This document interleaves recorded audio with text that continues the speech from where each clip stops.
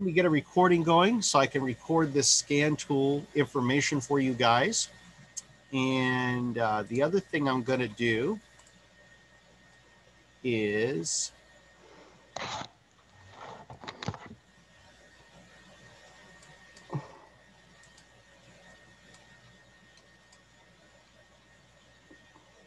taking a quick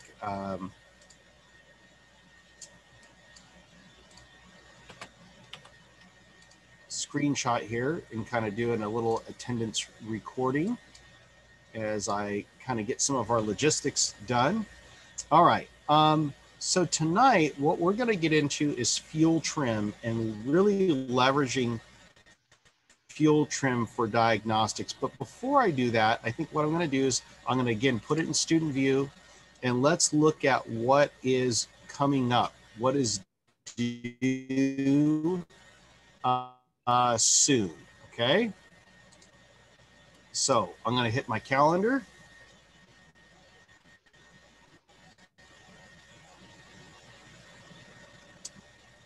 It's been a bad internet night, so I apologize if my connection is a little rough. I'm hoping that the recording will still work out okay.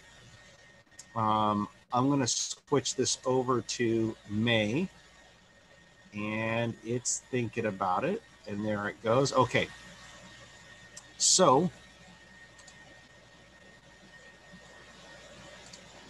here we are right here. We're the 29th.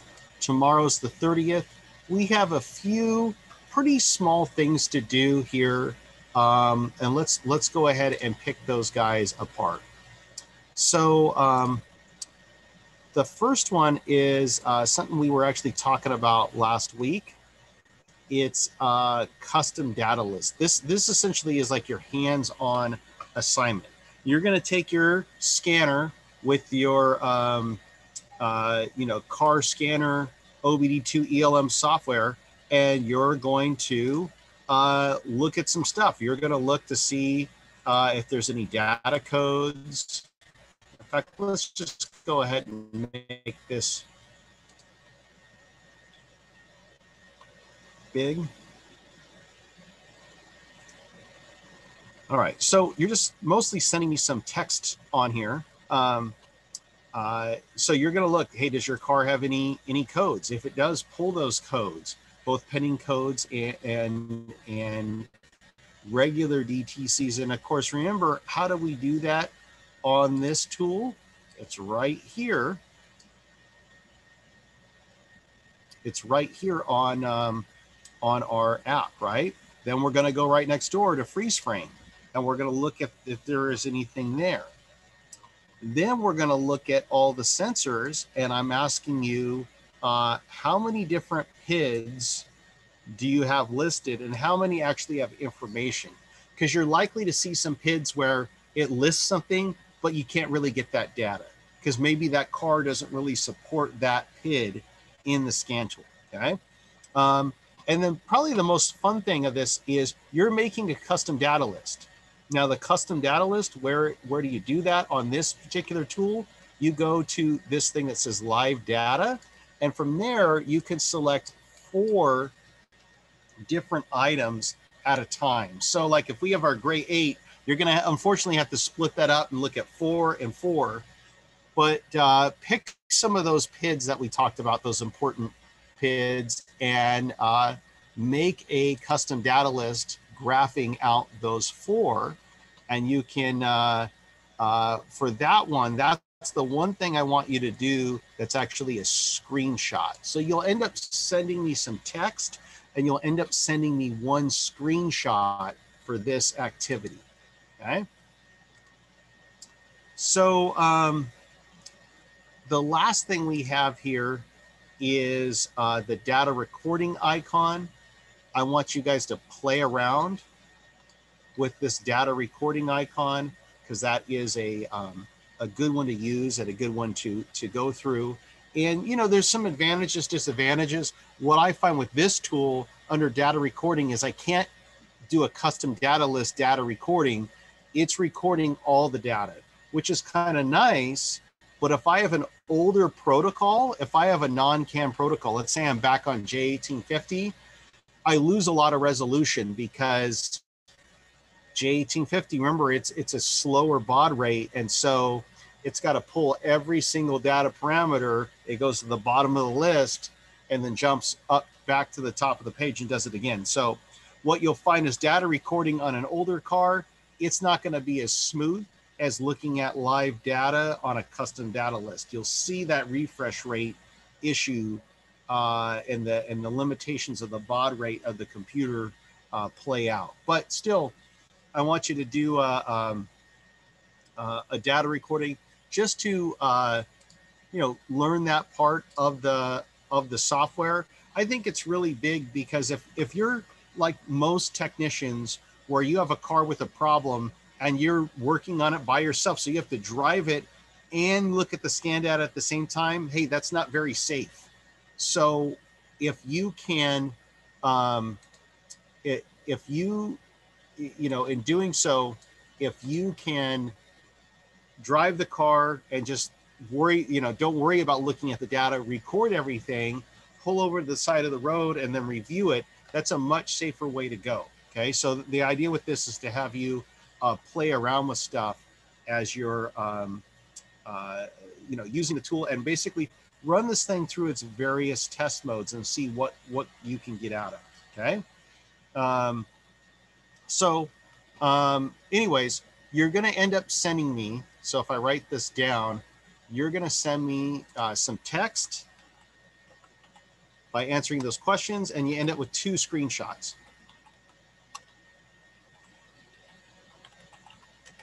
One is the custom data list, and the other one is the recording. So that would be a screenshot of your data file or whatever. So anyways, hopefully that makes sense. It really will just take a few minutes to do. And this is one that, like the data recording, you could get it going, on your way to work or something, and then review it later. This stuff goes pretty fast. It's pretty easy. So, and that's one of the reasons I like scanners so much, is that, it makes it nice because, scanner stuff is easy to do. You're not digging underneath the dash. You're not ripping apart the engine. You're just looking at data on your scanner, right? So I like to leverage that a lot because it's easy. Okay. Now, understanding what it all says isn't necessarily easy, but getting the data, that's pretty easy. All right, so let me clear out these drawings, and we're going to go back to our calendar. And when we're back at our calendar here, we'll get down here. So the next thing we're going to do is this discussion on establishing a condition, okay? And actually, that's a lot about our what we're going to be talking about tonight. But we've talked about this as we've done our other case studies as well.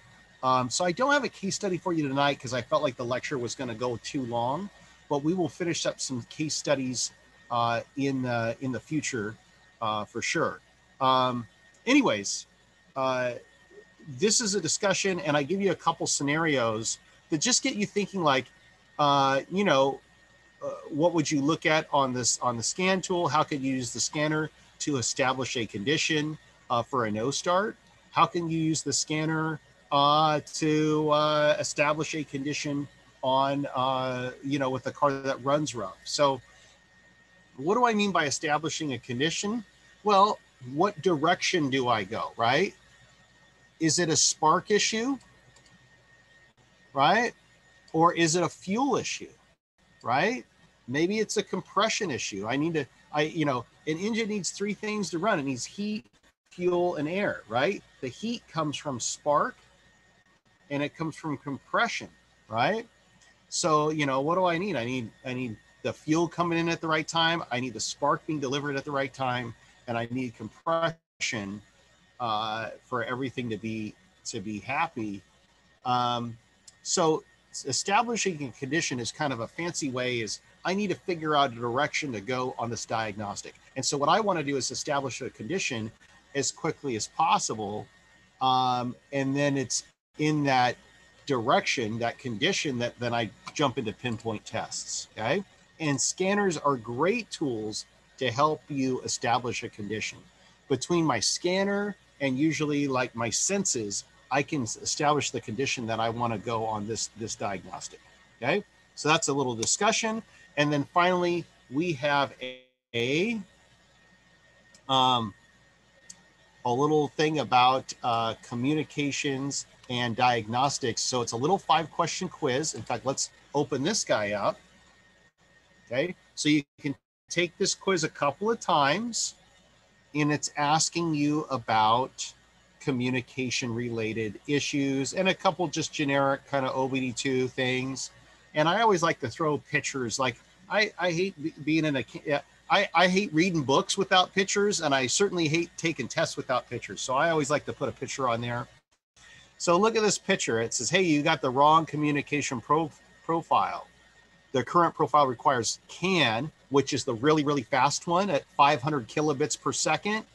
But your car uses J1850, which is 10.4 kilobits per second. So even on the screen, I'm giving you a few answers here because it tells you a little bit about the different communication protocols and their speeds. Okay, so it's a little 5-question quiz. You can take it a couple times. Pretty easy stuff. I bet if you did all 3 of these activities together, probably wouldn't take you more than a half hour of time, unless you're really new to this stuff or having some technical issue like I've been having tonight. But it should be pretty straightforward. So that is what's due this week. Now, getting back to that assignment on establishing condition, tonight our presentation is about using fuel trim to do just that. Okay, so let me go back to our home screen here, and then what we're going to do is I'm going to change this to a new share. I think I'm going to change this to a new share, and on this new share, we're going to look up our scanner presentation. Okay. So let's see.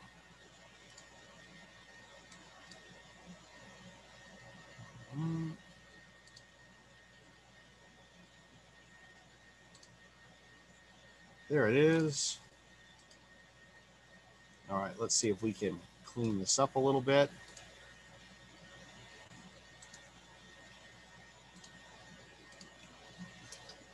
All right. Scan tool and fuel trim diagnostics. I have here using the fuel trim to direct your diagnosis. And so, with that, like what you'll notice is I have on the screen right here is I have a great example of a, looking at some scan data here that is all about that custom data list. I'm looking at 4 PIDs here with my short-term and long-term fuel trim for bank 1. I like to see the engine RPM so I know what I'm doing with the speed of the engine. And you can see that, there's long-term fuel trim for brake 2 really didn't change that entire time. If you're not familiar with looking at the graph data, you're always going to get a graph trace, but the scanner also is going to display where are you at as far as your cursor. So here's my let's see, where is my engine speed is at. So my cursor for this is right here at the beginning. So it's showing my fuel trim at negative 6%. So right there you can see it's just at negative 6.25, negative 6.25, my engine speed. So anyways, it does put the numbers down at the top in addition to graphing it out on the screen. Okay, front door, back door, we've been killing you with that, right? Pinpoint tests are going to be on the front door. Our sensors are on the front door. I keep hitting you up with this 8-step diagnostic process. And of course, hey, the scanner, it does not replace your knowledge. You need your knowledge to know how to use the scanner and to maximize the most of it, right? And of course, we've been talking about how scanners are directional tools. Well, that's what we're doing. When we're establishing a condition, we're trying to give ourselves that diagnostic direction so then we can pinpoint test where we need to go. And we're not spending hours trying to pinpoint test completely the wrong stuff, right? I don't want to spend hours pinpoint testing a crankshaft position sensor issue when there's nothing wrong with that and the problem's really my fuel pump, right? Okay. So we've looked at this before. We've gone over and over codes, right?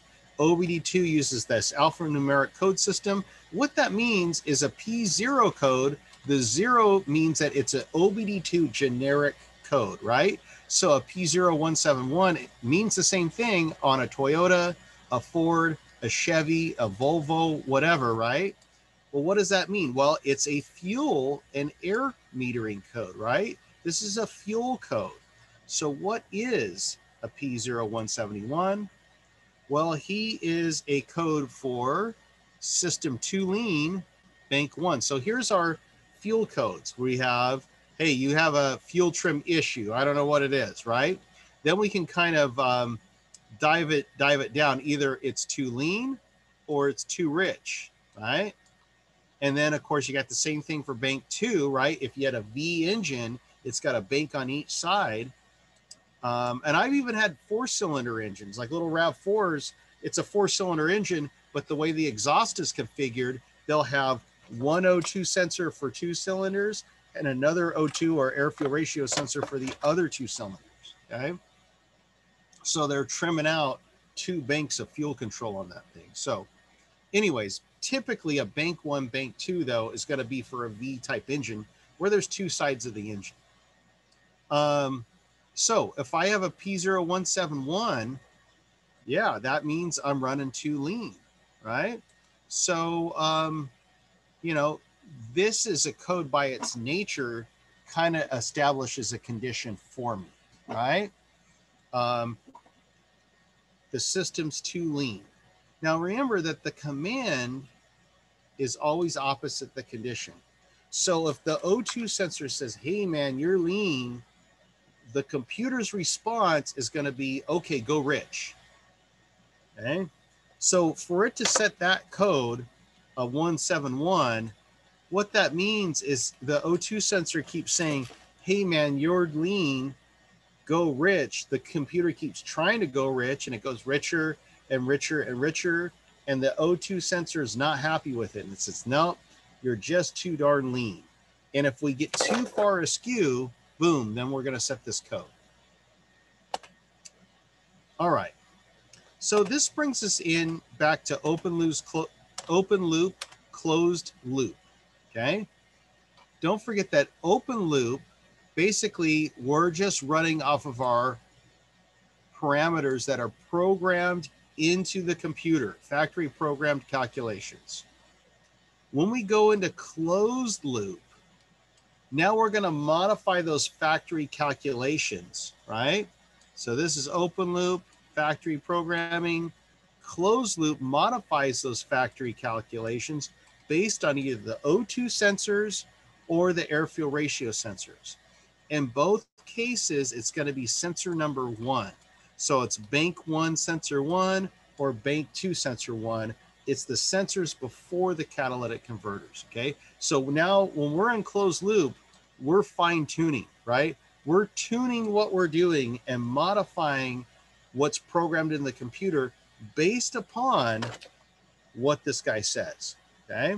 So you can see that, you know, there's a lot of faith in that sensor. Okay, which gives us to, well, what's programmed into the computer?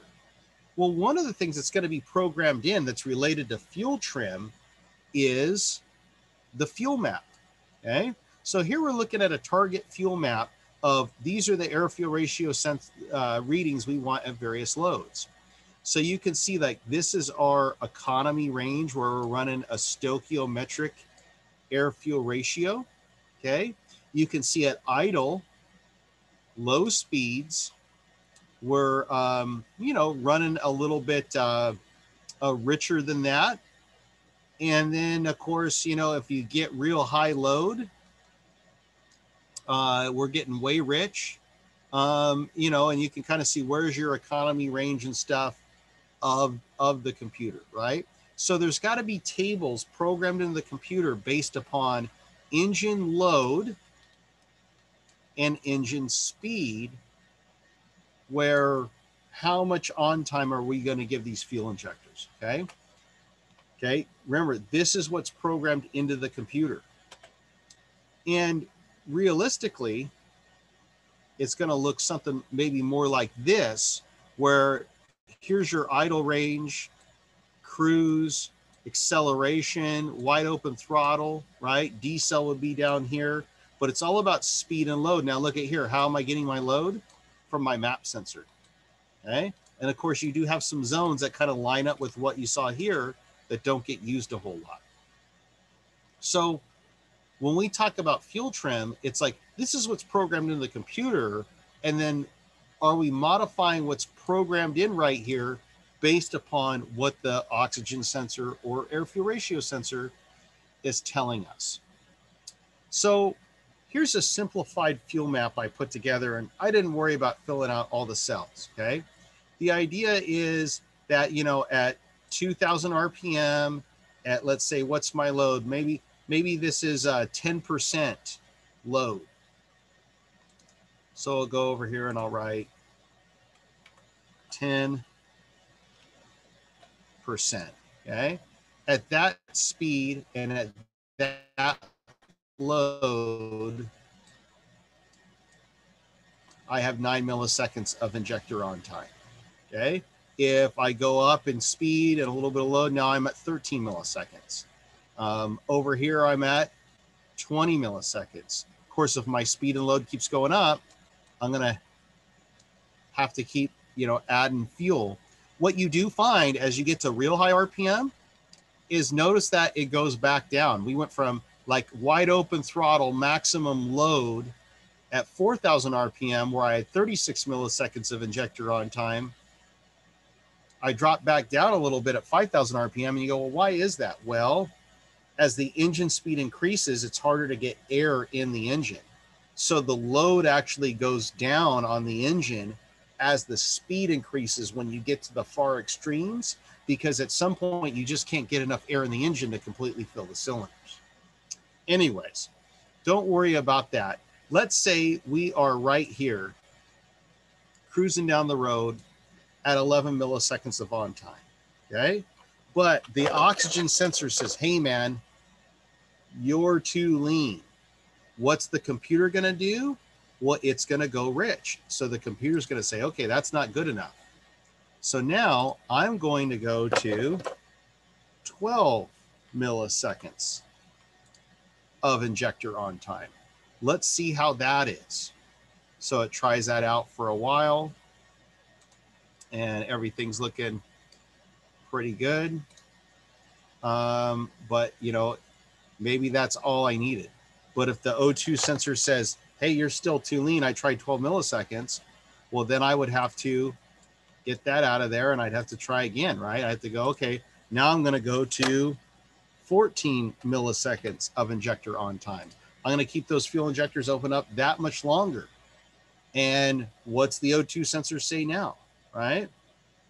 So what we're talking about with fuel trim is we're talking about modifying the values in the fuel map based upon what the oxygen sensors or air fuel ratio sensors are telling us.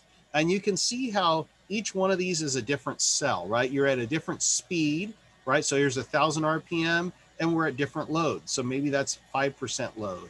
Maybe this is 50% load, right? I just kind of made up this chart.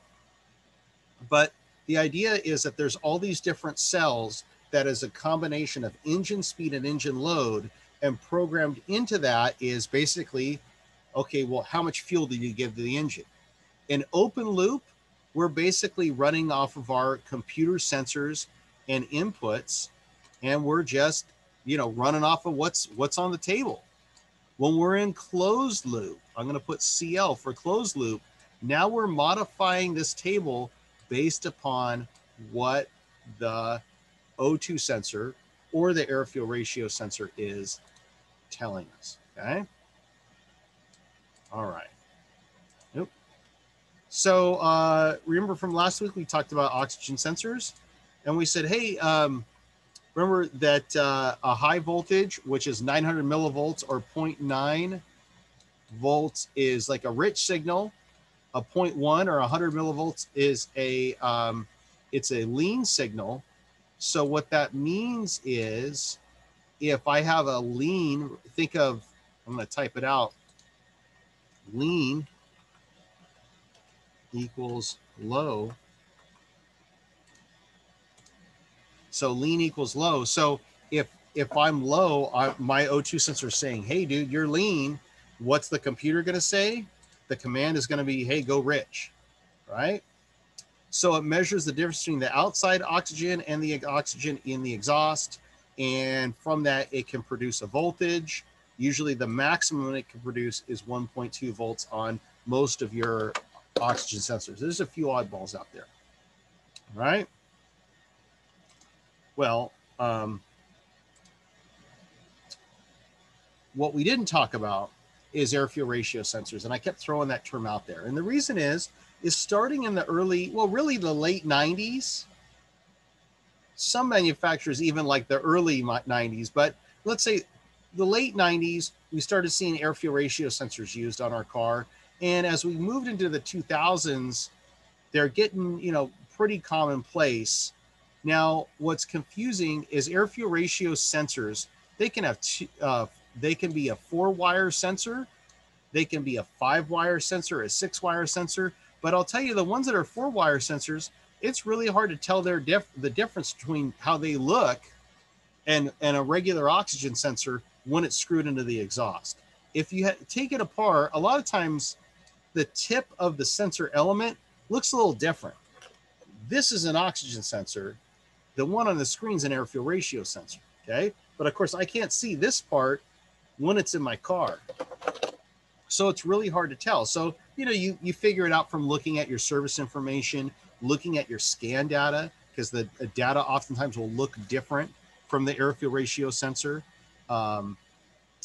So anyways, they're pretty commonplace. They are going to be used before the catalytic converter. They're the upstream sensors. So this is another good OBD2 term for us. Upstream is your sensor before the cat. Downstream is your O2 sensors that are after the cat. So we wouldn't really use air fuel ratio sensors after the catalytic converter. We use them before the catalytic converter, okay? Now, remember a regular oxygen sensor ran at 600 degrees? Notice that these guys, they run at 1200 degrees, okay? They run smoking hot, and they take a lot of current, a lot of amps of current to flow through their heater elements to get them to warm up to that 1200 degrees quickly. And so what I have found is that air fuel ratio sensors oftentimes have a greater fail record than a regular oxygen sensor, meaning that I find that these sensors oftentimes will fail faster than a regular oxygen sensor. Now, why is that? Well, I think it just comes down to heat. These things are running smoking hot. They're working hard all the time, okay? And they kind of burn themselves out, much like a light bulb, okay? Remember that all oxygen sensors eventually go dead. They're much like a little battery, and as a battery goes dead, so do these sensors. Now, keep in mind, like we're a regular oxygen sensor, lean is low. So when the battery goes dead, it goes low. It tells the computer, hey man, you're running lean, and the computer's going to default to richen up the mixture. And that is definitely a serious concern. So air fuel ratio sensors, they're kind of like, it's kind of like an O2 sensor within an O2 sensor. Okay. Again, this one, this looks like a Honda. Maybe it's a 5-wire sensor, like the Toyotas are 4-wire sensors. It's really hard to tell just by looking at the sensor. You really got to look up the service information to figure it out. Okay. But it's got chambers within chambers with the diffusion chamber, a reference chamber. And like I said, it's really like 2 O2 sensors in one unit. In fact, this would be like a wiring schematic for a 5-wire Honda style air fuel ratio sensor that's based off zirconia elements. So notice it's got a big heavy duty heater control in there. And then we have like an O2 sensor input 1 and an O2 sensor input 2 on there. And again, it's a sensor within a sensor, and the computer's monitoring. It's actually monitoring current flow from this assembly, although it may be displaying voltage on your scan tool. They're kind of weird to work with. Air fuel ratio sensors are not one that gives you a good signal with your voltmeter. So one of the things with air fuel ratio sensors is you're really relying a lot more on your scanner. And it's one of these things where if it's coding up, right? If it's coding up, you're pulling pending codes and regular DTCs for air fuel ratio sensors, and you have power, you have a good signal here with power and ground from your O2 sensor heater and the ground. And so basically the wiring is good. Well, guess what? If the wiring's good, your sensor's got to be bad, right? And as long as there's no exhaust leaks or anything weird, if it's coding up, and the wiring is good, it's most likely your sensor. That's the most common failure because they just burn themselves out. Anyways, I figured I'd talk a little bit about how those guys work. Okay, back to the fuel map.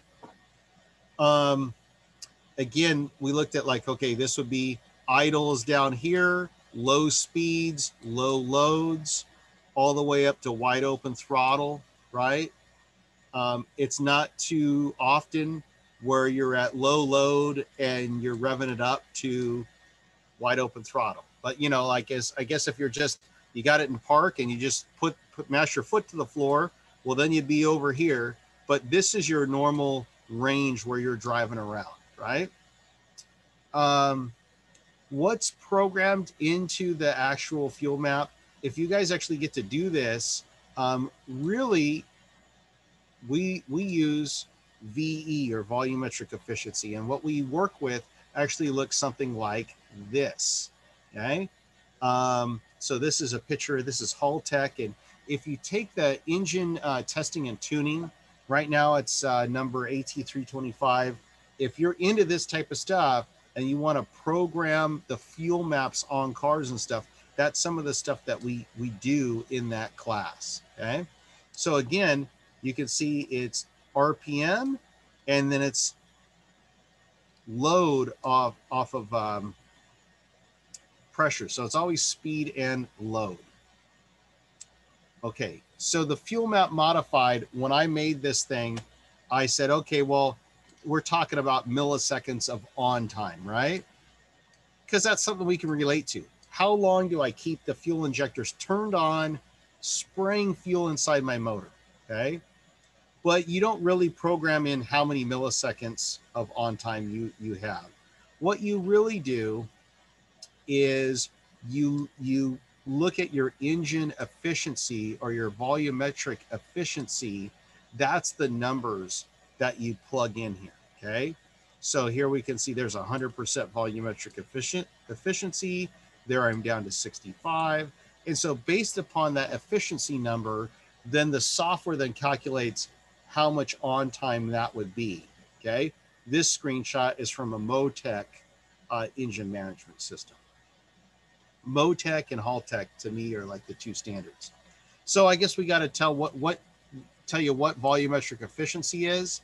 Well, volumetric efficiency is how efficient am I at completely filling the cylinder and combustion chamber with air on the intake stroke. So it's the displacement of the engine compared to the actual amount of air that goes into it. So if I had a Chevy 350, that's a 5.7 liter engine. If I was running 100% volumetric efficiency, I would fill this thing with 5.7 liters of air when it went on the intake stroke. Okay. So for example, in this picture, we have, I don't know, I think that looks like 80 cubic inches of air enter the cylinder.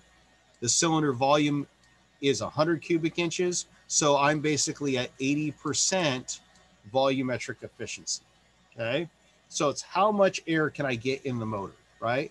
And in the performance class, in the tuner class, I always like to talk about, like, most all of our engine modifications, high flow air filter, better exhaust, putting a turbo on a car, they're all aimed at trying to improve volumetric efficiency. Okay.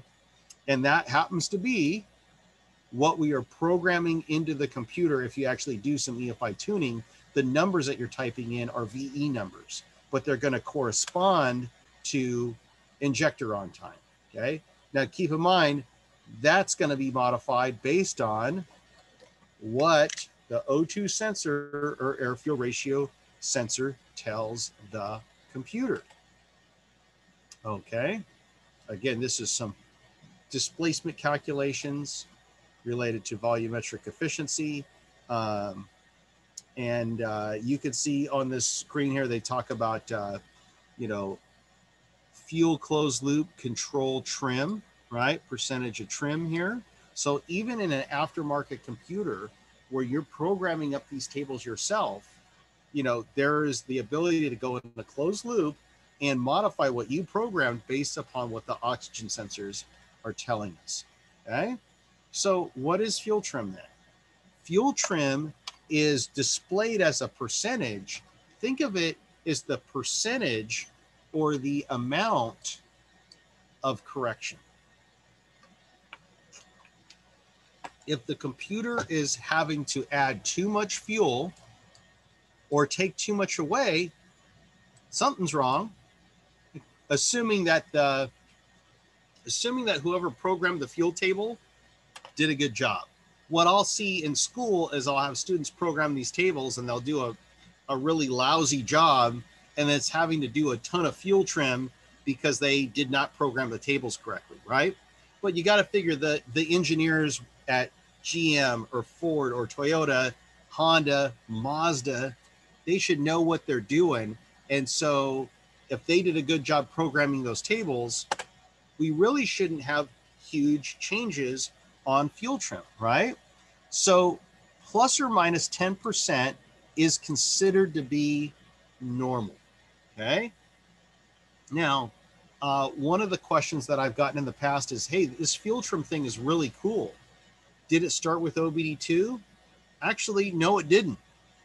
Remember I said that your old GM OBD1 system served as a lot of the base platform for OBD2 because GM's self-diagnostic system, onboard diagnostic system, was way better than everybody else's back in the 80s. GM actually had a fuel trim deal, okay? They had what they called integrator and block learn, okay? There was 256 bits in those old processors, and so they split it in half and they said, okay, 128 is where we want to be.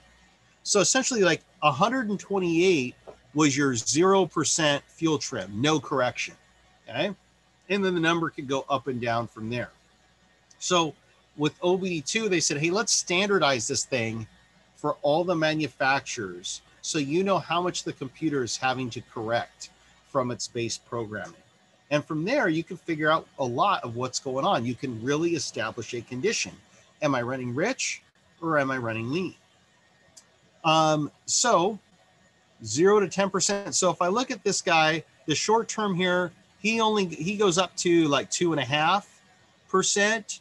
The long term goes minus 6.25%. All those things are in the normal range. Nothing's jumping out at me from this, what's on this scanner screen, of fuel trim being way off, right? In fact, one guy's going a little bit positive with the short term, the long term's going a little bit negative. And where are we actually trending? Really, we end up subtracting those two out, and we're taking away maybe 3-4%, so a smidge of fuel.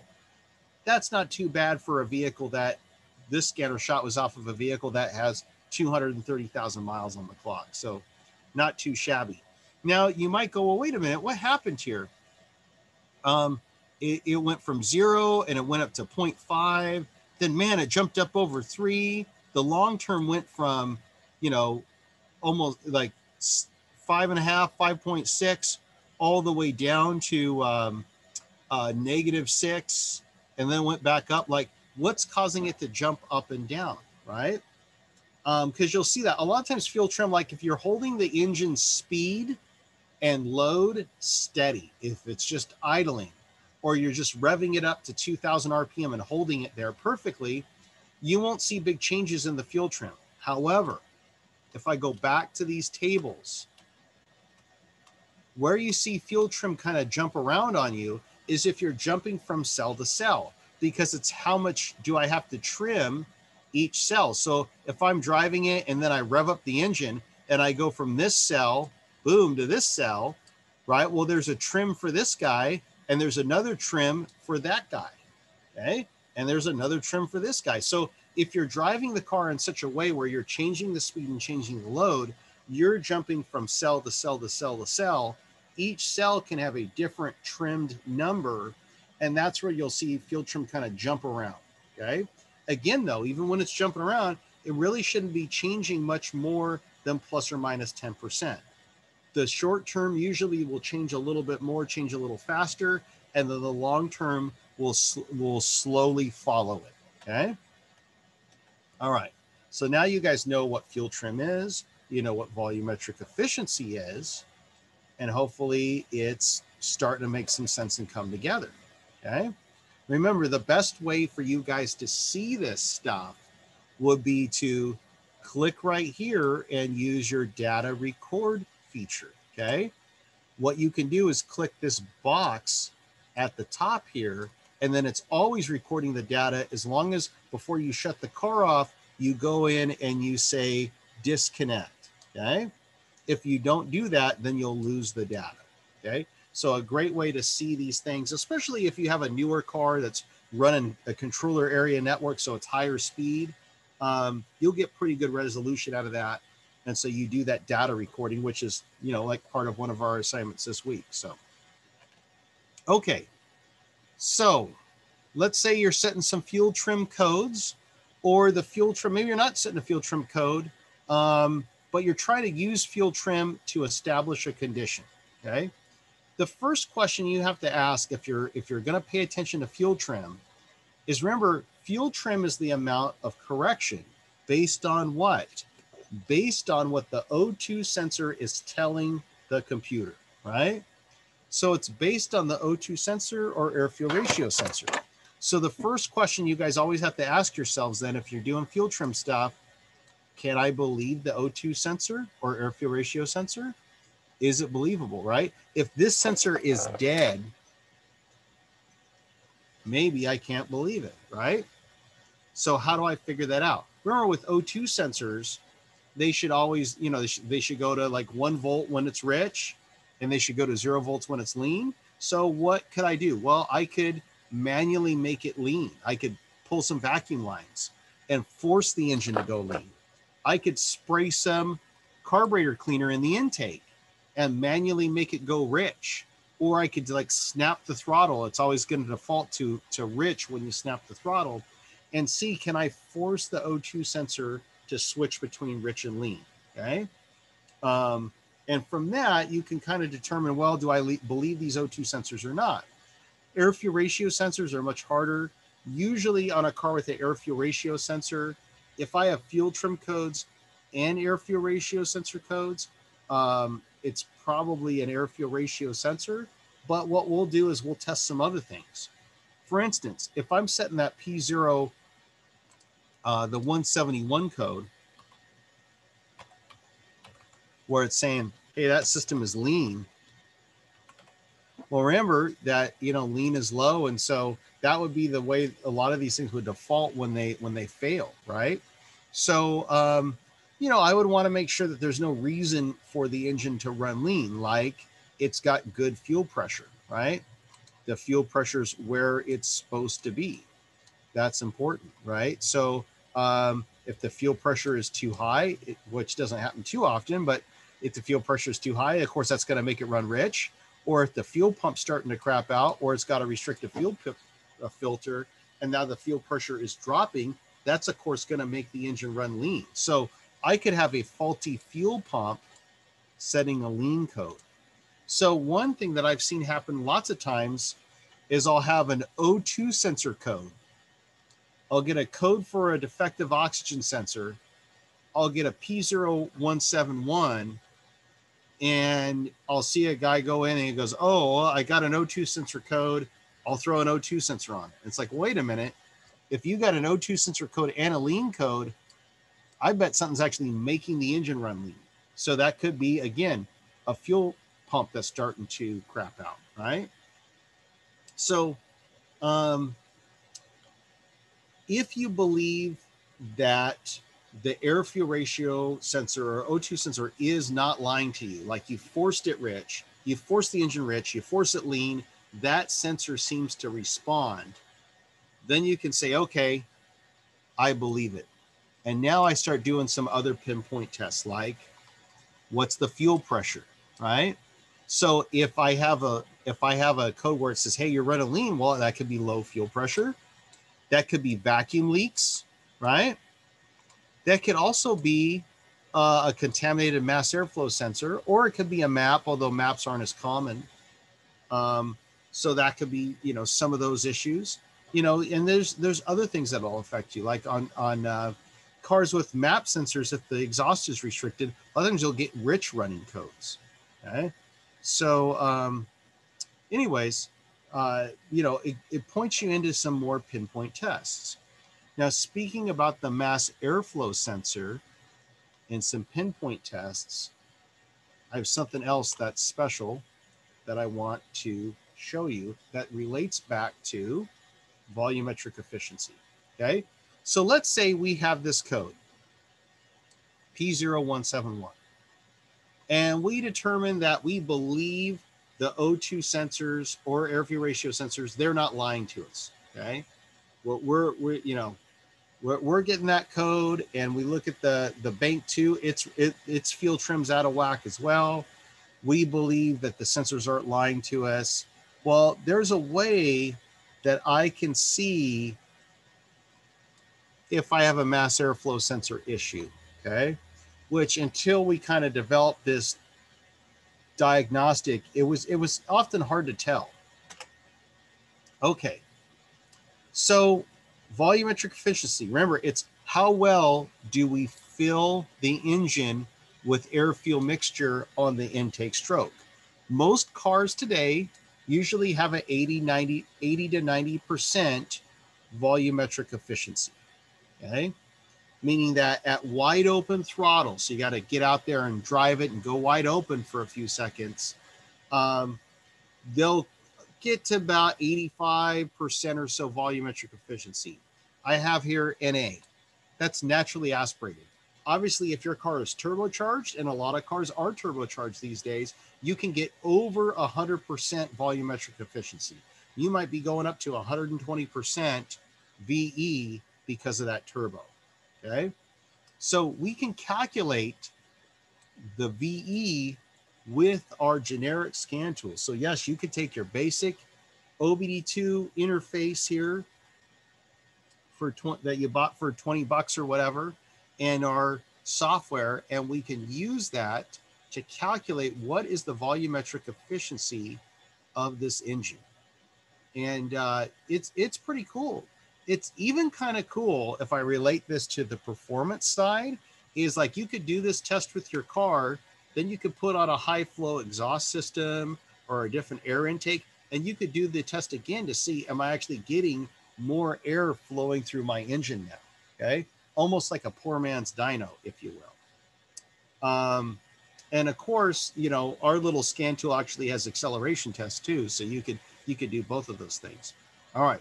So it requires you to use a VE calculator, but don't worry, these calculators are online and they only require a generic scan tool to make them work.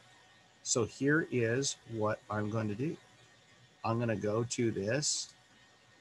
I'm going to go to that calculator there. And actually, I have it on the slide, but here's what I'm going to do. I'm going to change my screen share. And I'm going to go back to the internet because I did put this guy in your class. So if I go to modules, I have the website linked right on there. And I go to modules, and I know like we're getting a little bit ahead of things, but I'll tell you why here in a minute. You can see there's volumetric efficiency presentation. So I threw in a couple presentations all about what these are from Bosch, but they're about what we've been talking about: airflow ratio sensors, volumetric efficiency, because I felt like these were two of the most complicated things we talk about all semester. Okay, but here is the link: volumetric efficiency calculator. I'll just click the top to get it to open up, and here is that web link. So it's OTC's website, and what do I need to know? Okay, what I need to know is I need to know what my intake air temperature sensor is. I need to know my engine RPM. And by the way, most cars with a mass airflow sensor, they have the intake air temperature sensor. Oftentimes it's located within the mass airflow. Okay, so I need to know the intake air temperature. I need to know the engine RPM, and I need to know the mass airflow in grams per second, and then I need to know my engine displacement. So what is that displacement? You know, is it 5.7 liters, right? You would look this up in your service information or maybe the underhood label. Oops, something like that. Let me get back to the internet. So anyways, you put that thing in there and it will do your calculation. So I'm just going to throw in some numbers. Now, actually, before I do that, though, what I should do is get my drawing tool back up and say, read the instructions here. Okay. So performing a volumetric efficiency test can reveal the accuracy of the mass airflow sensor. Okay. Also can point out potential issues with the engine. One in particular would be like a restricted exhaust system. Okay, so what do? We go to wide open throttle during our road test. So I'll put it in data record mode because I don't want to be looking at a scanner screen as I'm going to wide open throttle out on the highway, right? So I'm going to go to wide open throttle and I'm going to record my data during that time. And these would be the PIDs that are major important to me. What's the engine RPM? What's the intake air temperature? And what's the mass airflow in grams per second? Okay. So I look at the highest amount of RPM on my data recording where I was at wide open throttle. Okay. And I start putting that stuff into the calculator. So let me clear out these drawings. We'll get our text tool. We'll get our mouse going again. So let's say my air temperature, it gets pretty warm underneath that hood. And let's say it was at 95 degrees Fahrenheit. I was running this thing up to 5,500 RPM. And I don't know, I had, let's say 50 grams per second of air flowing into the engine. And this engine is a 2-liter engine. You can see, oh God, that would be pretty dismal. That'd be pretty terrible, right? Now, okay, let's go. All right, so that's a more normal reading. So it basically is a way for you to see, well, what's normal. Remember, most every modern engine is going to have a minimum of about 80% volumetric efficiency. And you can kind of look at the engine and see how efficient it is. If I have a dual overhead cam engine, right, something like a Honda or Toy, you know, that engine's going to be more efficient. It's going to be 85, 90%. If I have an old, you know, Chevy pickup truck, yeah, maybe it's only like 80%. Okay. Um, if I have something from, well, something from the 70s wouldn't give you this data, right? So it's, you know, OBD2 or newer, right? So, you know, 80% would be kind of like my minimum threshold. And you can kind of go from there. If it's overhead cam and it's a well-designed car, right, I would expect this volumetric efficiency to be higher. If it's something that's turbocharged, I would expect it to go over 100% volumetric efficiency, okay? So hopefully that makes some sense, right? This says 75 to 90%. Like I said, really, I find it's more like 80 to maybe 95 on some stuff. Like if you tested a modern an ND Miata like revved up, man, that thing will be close to 95%. So, all right. It says diesel and turbocharged engines higher than 95%. It even gives you a little video on how to do it. Pretty darn cool. Okay. So the volumetric efficiency calculator lets you know your engine's efficiency. But the major input factor to that, as you guys saw, is how many grams per second is the mass airflow sensor reporting to us. All right. Well, let's go back to our presentation.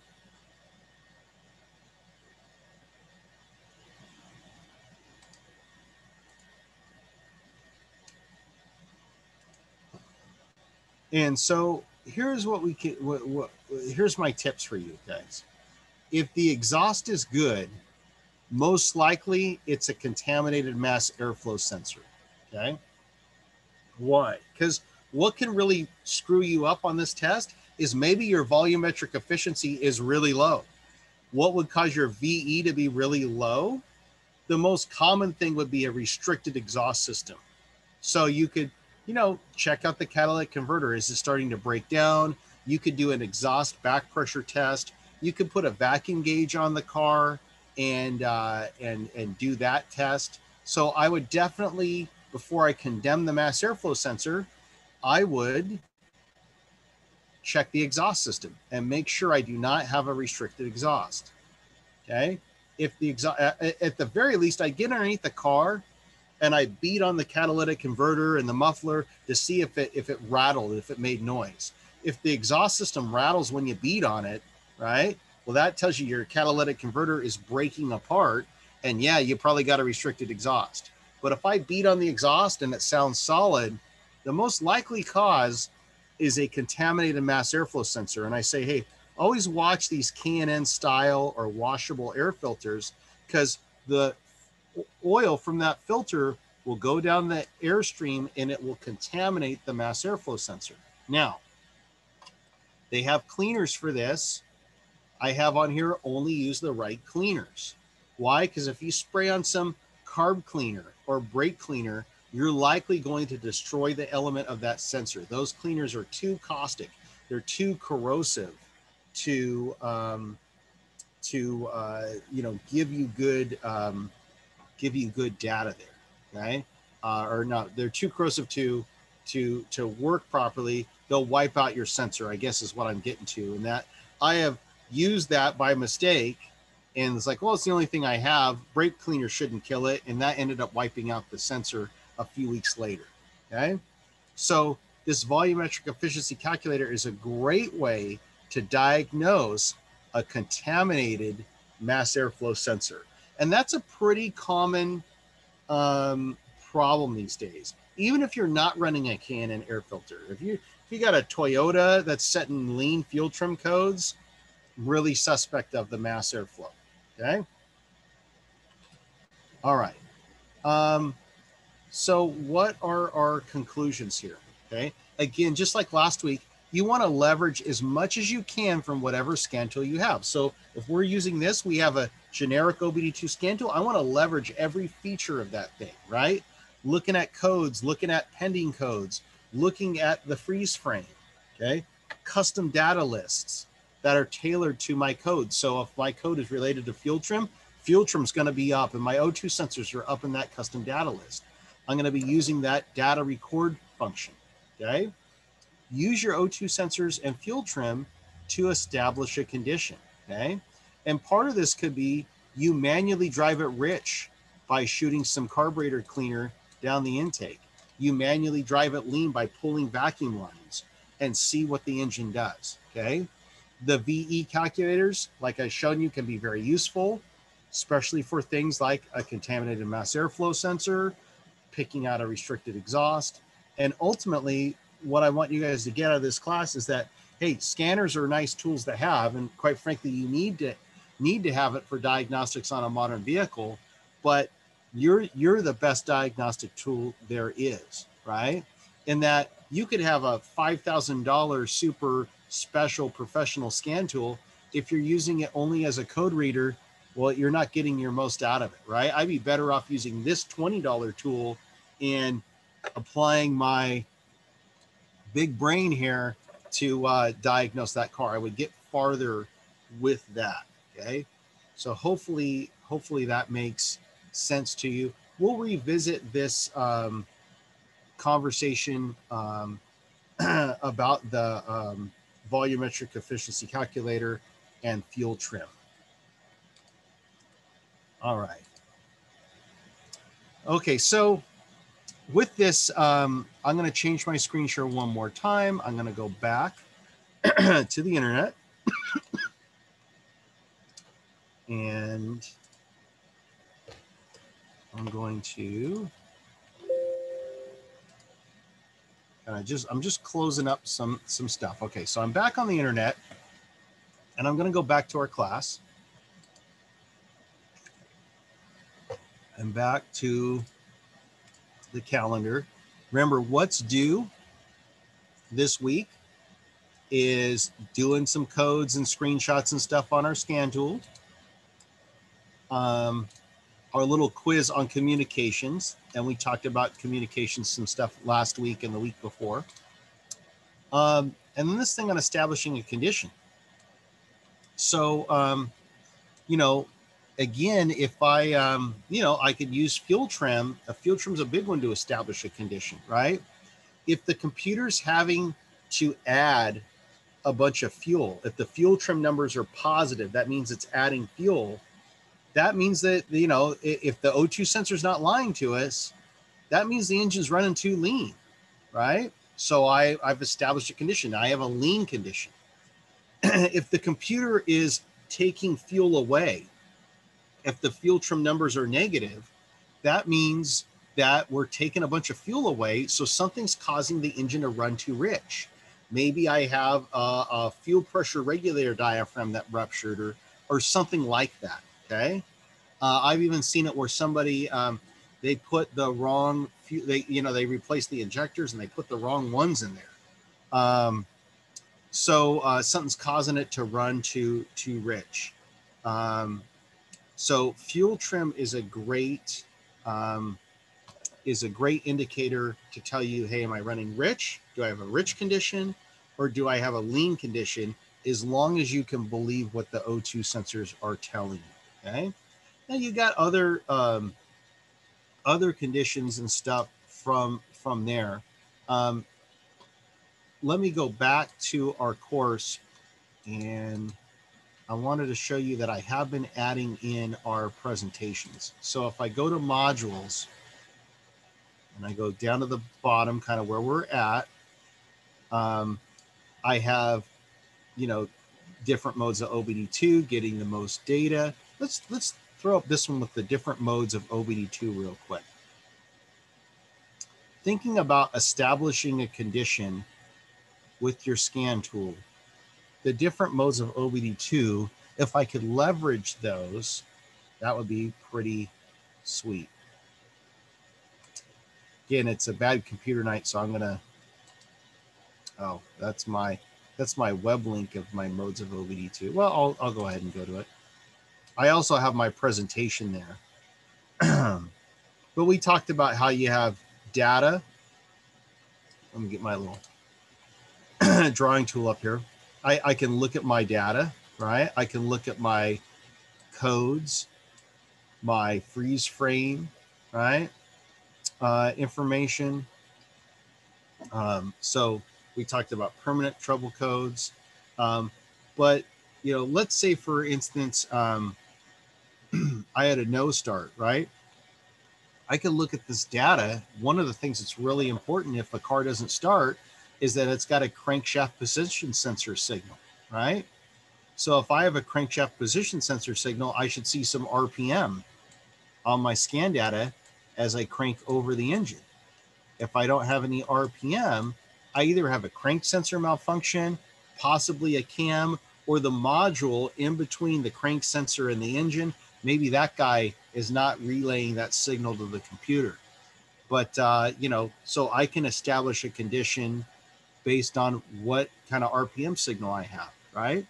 Also, remember that OBD2, it's all about emissions there. And one of the things we monitor for is misfires, right? So I have a misfire monitor. So if I have an engine that runs rough, I'm going to say, well, does it have codes that related to misfires, right?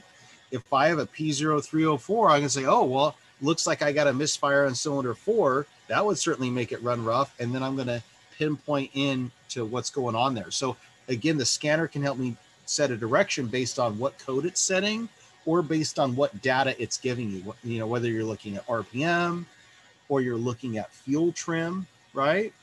I could end up where an engine is misfiring because I'm giving it too much fuel or not enough fuel, right? So if I got misfire codes and also a lean fuel trim code, and I see that the fuel trim's going way positive, maybe my mass airflow sensor is so far off, I'm giving it so little fuel that I'm not giving it enough fuel to run correctly, and that's going to cause a misfire, right? So the scanner is really powerful in helping you establish a condition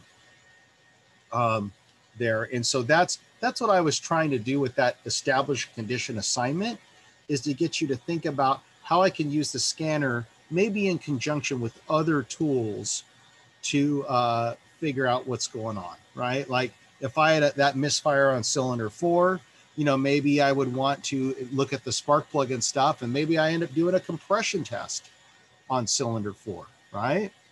What's nice about that is maybe I don't have to compression test all the cylinders. I just go to number 4 and go, yep, it's got no compression in there. Okay, needs a head job or it needs a new engine, right?